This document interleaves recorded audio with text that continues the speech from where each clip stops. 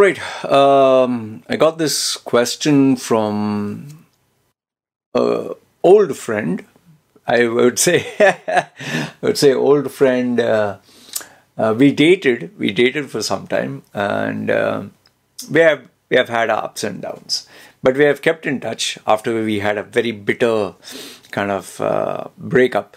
But yeah, she reached out and she said she is a changed person, and ever since we have been friends. So she sent me a question from Dubai. How do you deal with assholes at workplace who sabotage and shit, especially when they figure out you are a potential competition? Okay. I'll not give you background about her, but I would tell you that she is a very creative individual.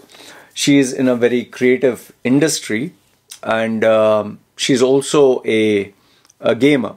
Okay, she plays video games, so she's not the typical female, who plays with dolls and all that. She's very creative. She has experimented as being a freelancer. She's also, as far as I know, she has tried her hand in various media, social media, enterprise kind of service related jobs. Okay, so now she's also working, providing her service to companies, and she's also, she's a person with many roles and hats. So she asked me, how do you deal with assholes at the workplace? Okay, who sabotage shit, and especially when they figure out you're a potential competitor. Okay, now I'll break it down into segments. And I hope I'm able to offer value and perspective. Now, first things first, you need to understand that when you are in a corporate world, when you are working, every single person is your competitor. Every single person is out there to get a piece of the pie, or is there to get your promotion, or is there to get the salary increment. Because remember, if all of you are at a particular level, it's like a pyramid shape, no? So if there are 10 here, there'll be 5 here, there'll be 3, there'll be 2, there'll be 1. So if growth has to take place between you 10, one among you 10 would, or few among the 10, or let's say half, would move to the next level. So you can't afford to be a friend, even though you can be cordial, you can be nice, but you're never a friend. And I know you will say that, they don't have to be nice, but they don't have to be an asshole. To that, I would say that you're lucky that you're able to identify who your friends are, who your enemies are. And it's very important to know who your enemies are, because the last thing you need is, like this, wolf in sheep's clothing.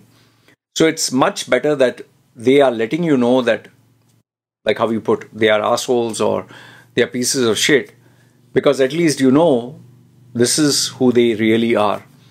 I mean, in so many companies, you get people with, like in Thailand, they say he has a sweet mouth. Means they give you sugary, sweet, feel-good statements. They make you feel as if they will be your friend for the rest of your life. And it's only when you are going through the deepest, darkest, most depressive states of your life do you really get to see their true colors. And that is even worse. So right at the outset, I would say that you're lucky that they are showing you their true colors. So now you know where they stand and who they are, who they really are. But remember, this is the case with any organization. This is the case with any individual. Now, the reason why they would be bad to you, or they would be, like you said, assholes, is because maybe they see you as a bigger threat. The bigger the threat is, the more vindictive they tend to be. Now, if in case you are very powerful and you're well connected, they would not be vindictive towards you, because they would know that if I'm going to be bad with this person, the person can be worse with me. Okay? So they most probably know that you do not have contacts and connections and you can't harm them. So there they are not afraid. And they are not afraid because they know that you can't do anything, okay, other than be a competitor. Now, over here also you'll face another problem. Now remember, in every company, in every organization, people have to work together to make things happen. So now if you're not able to work together as a team and you're not cohesive, then the manager, the person who's senior to you, would have to decide, do I take this group where there are 10 people together, or do I choose this individual who's alone? So if you have a group of people supporting you and rallying behind you, then you're safe. But if the majority are on one side and you're on the other side, the manager would obviously say that, listen, I can't support you even if you're right, because then I'll have a mutiny on my hands. I'll have the majority who will refuse to do the work and not cooperate, and I can't lose, 10 people just for you. So keep that in mind. And this, what I will say next, may piss you off a little bit, but always keep in mind that failure to make other people like you, or failure to at least make other people want to work with you, is not their failure, it is yours. And the reason for this is, I have mentored and coached many people over the years. There are people who are just incorrigible. There are people who are just, you can't tolerate them as an office colleague or as a friend. In fact, you don't have to look very far. It's me, myself. I've never got along with people who are, for lack of a better word, mediocre or compliant or the nicey guy. I've always been a rebel, and you know me from many years. Whenever I used to take part in events, I used to take charge. I wanted to be in charge. I didn't want to be just another team player. I wanted to be the most important guy for the management, and I wanted to manage everyone else under me. I never got along with someone who was equal to me or was a competitor. I had to take charge. It was just me, my way or the highway. And you know that because you've seen me work in different projects. So I never got along, and if I did work in a team, sooner or later they would be like, he's not a team player, we don't like him, he's not very likable, he's too brash, he's too rude. The management would like me because I was hyper aggressive, and I took charge and I made their lives easier. But if you're talking of an organization that wanted a team spirit, or everyone work together with kumbaya and we all hold hands and sing together, I would never fit into that organization. So I see you as an outlier. I see you as a person who maybe cannot get along with lots of people because you're just like me. You are a rebel. You always dare to differ.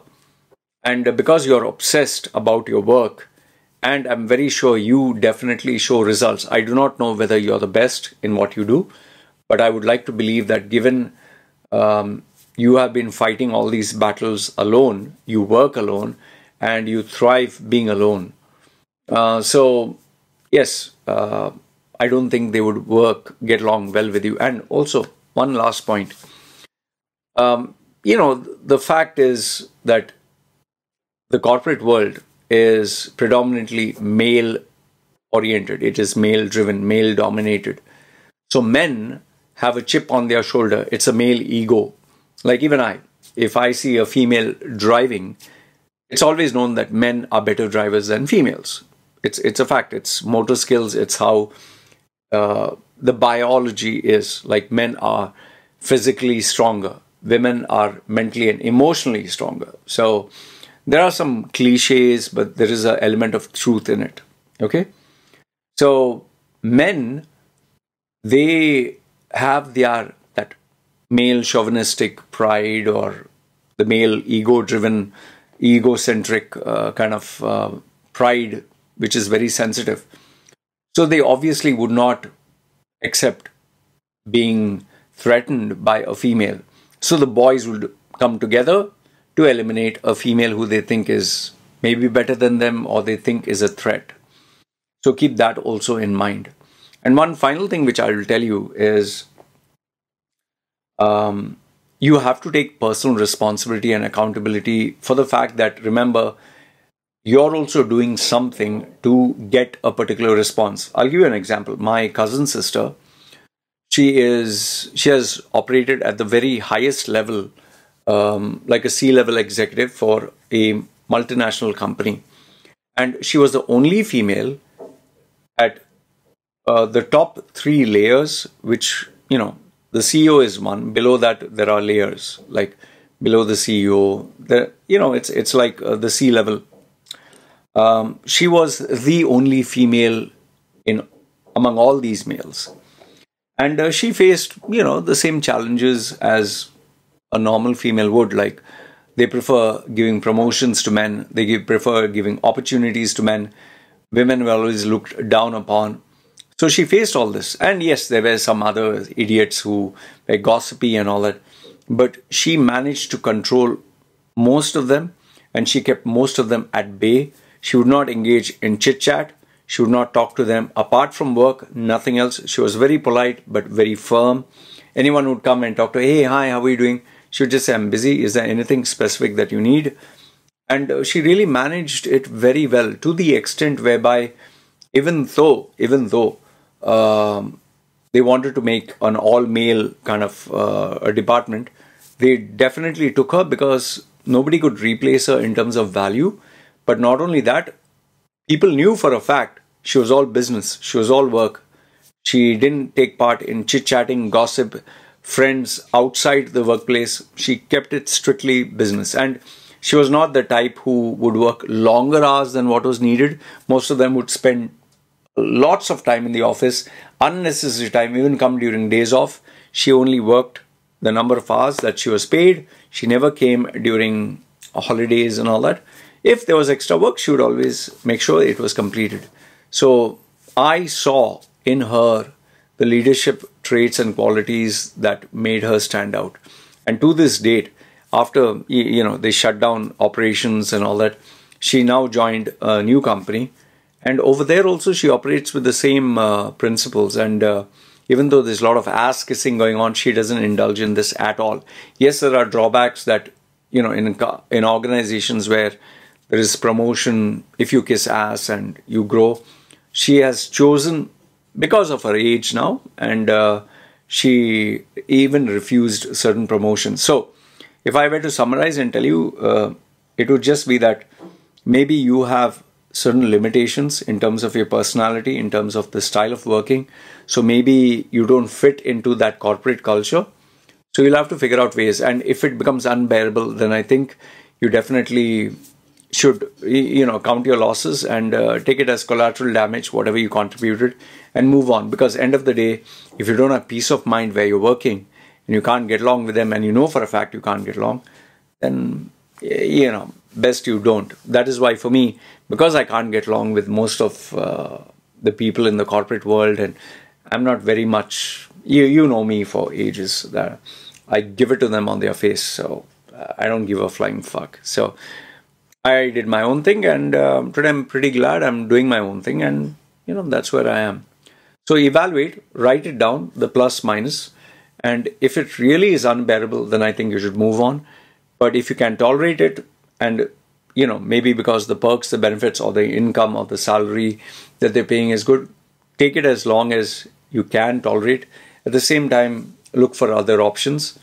And one final thing is, it would be nice for you to look into yourself and evaluate, where are you fucking up? Where are you messing up? Where is it your fault? And maybe people will not tell you this directly, but whomsoever gossips about you, there is or spread rumors, among all the fluff and the masala, there's a bit of reality. Speak to the people who are close to you, who know you very well, and tell them, listen, don't give me stuff that is pleasing or that is nice. Give it to me on the face. What is it that I need to know about my personality which makes me difficult to work with or people do not like? And they will tell you point blank what you need to know. And that itself will help you evolve and grow. And remember this, as we get older, as we have priorities, you have seen me change, you have seen me evolve from being a single guy, playboy, to today being a family man, settled, having a daughter, priorities. You've seen me evolve over the years. I'm sure you have also done. You will change to the next level when you start having a family, when you start having children, when you take on maybe new roles, responsibility, when you stay independent, those kind of things. And yeah, I would just summarize by saying it's high time that you realize that we are getting older. So there are things you can do, there are things you cannot, things you choose to accept, things you choose not to accept. So, like the prayer of serenity. God help me change have the courage to change the things I can, and wisdom to accept the things which I cannot. I know I'm butchering the prayer, but focus on what you can change, and what you cannot, just forget it. And yeah, end of the day, you have an agenda, you have priorities, you have a goal. Focus on getting that in the best way possible, and rest. Life is too short. Just make sure that you're in a happy place, otherwise you'll go mad. I know you too well. All right. I hope this video helped. Appreciate the question. I didn't respond to you immediately because I wanted to make a meaningful video. This video is dedicated to you and all those creative people out there who find it hard to work with your colleagues and in the organization. Remember, there's a whole world out there. It's all about finding the right place, the right fit. And for creative people like you, maybe you should report directly to the owner and only be close to a one-man show, because maybe creative people, outliers, can't get along with the normal folks. Good, bad, ugly, feel free, comment down below. This was my opinion. Let me know what is yours. You guys take care. And yeah, got any questions, send them to me, WhatsApp or email, or if you're part of my groups. And I'll see what I can do. And I definitely read your comments. You guys take care. This is me signing off. Chal, bye.